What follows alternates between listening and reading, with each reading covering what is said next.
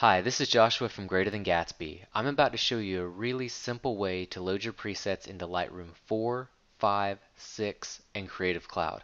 Now I know there's lots of ways you can open presets into Lightroom, but this is by far the easiest. When you purchase presets from us, they come in a zip folder.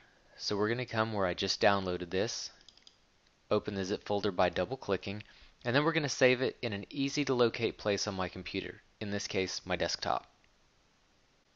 Now we're going to open Lightroom back up and make sure that we're in the Develop module. And then we're going to come up here to the menu bar and go to Develop, New Preset Folder, and we just downloaded the Wedding Collection, so I'm going to come in here and name this folder GTG Wedding Collection and click Create.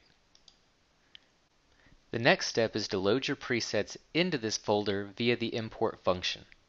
If you want to import it into the folder and you're on a PC, you right-click the new folder and your menu will drop down.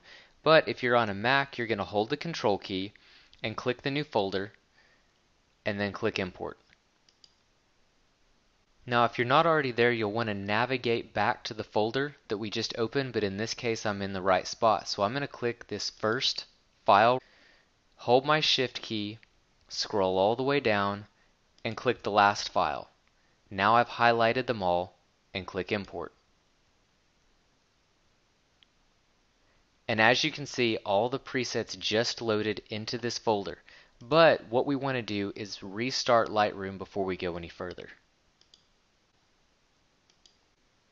Now that we've restarted Lightroom, I'm going to come into the folder that we just loaded, click Reset Preset to clear any changes, and then I'm going to select a preset for this photo.